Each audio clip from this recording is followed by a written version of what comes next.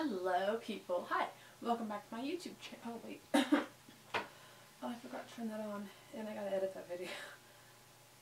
I need to edit this, hold on, I'm gonna edit this photo on my gram and post it and then I'll be back.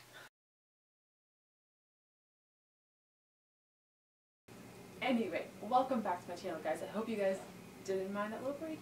But anyway, today I am fresh faced. I'm kidding, I am like deep cleaned my face last night. I washed all the pores. I got everything out. I've been using this BioClarity cleansing system for about a week now, and I'm actually really seeing results. Like, I had a stress pimple from school and it's already gone. Normally those take about a week to go away and it's really annoying, but this has really helped clear up my face. It's gotten rid of those spots at the top that never seem to go away. I actually really like how it feels on my skin. I do have a problem with how much it does dry out my skin, but it fixed really easily with a simple moisturizer. But I've had people tell me I look really tired this last week. Thanks guys.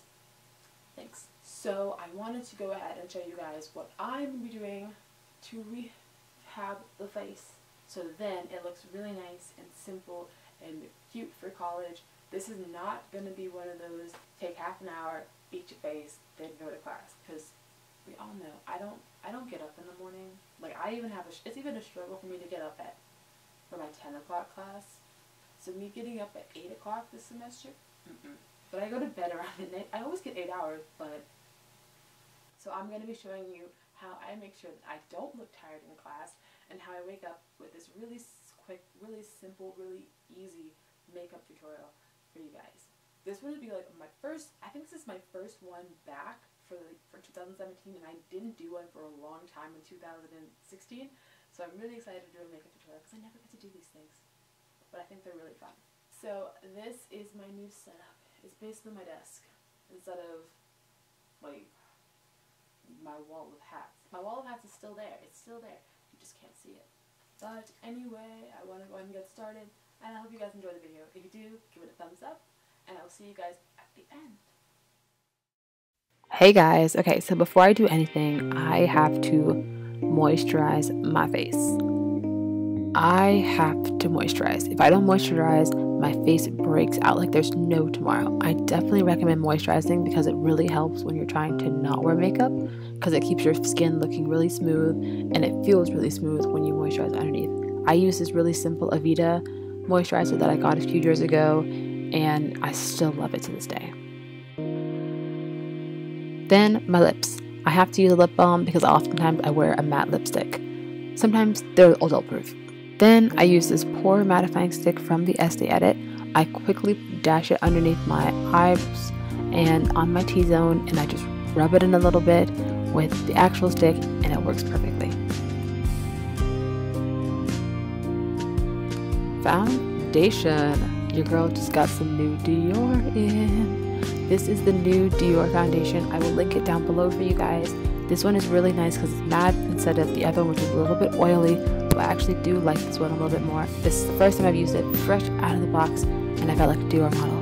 But basically what I do, I use a little bit of it, probably 3 pumps, and I put it on the back of my hand, and it's perfect. It lasts me the entire day. I honestly think I had this on from 2 o'clock until midnight, and my skin looked radiant all day. You really can't do better with a foundation, especially if you want this kind of matte. Then I put on my concealer.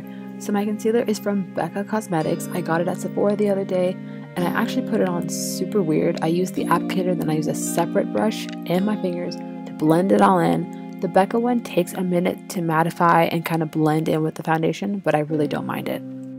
Then I very lightly contour with the Sephora foundation that's a little bit darker, and I just buff it out with a brush and call it a day. Then I come back and do my blush. So my blush is from Essence Cosmetics, and the brush is from Sephora out of a set of I think 6.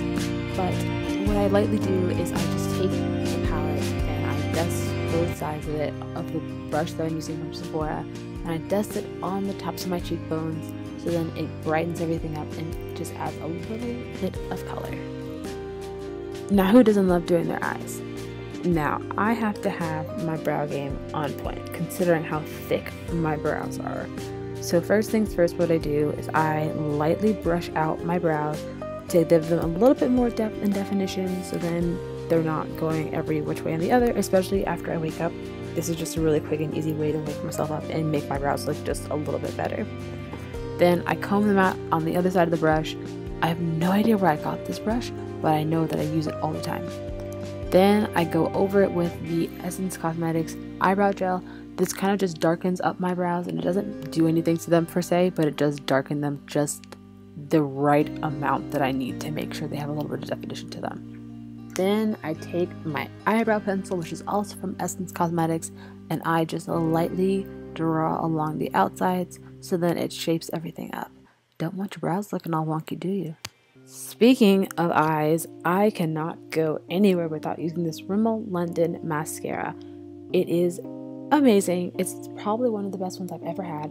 It does a great job of extending my eyelashes and making them look amazing. And I honestly cannot recommend a better one. The brush is just so big and round that it curls my lashes while extending them at the same time, which is something that a lot of brushes, no matter how big the brush, just cannot do. So I love this one. And plus, it's got an orange cover. How awesome is that?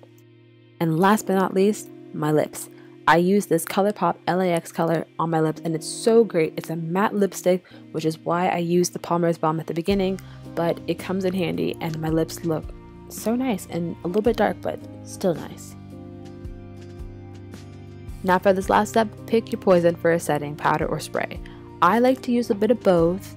I use the Dior powder on my T-zone and on my cheekbones, but at the same time I also use the Supergoop setting spray on my entire face just to make everything super matte, or just to give it a nice mattified look if I'm out and about. It's something that I can just pull out of my bag and shake and spray, and it's great. And the Dior powder does the same thing. I just prefer it on my T-zone and cheekbones.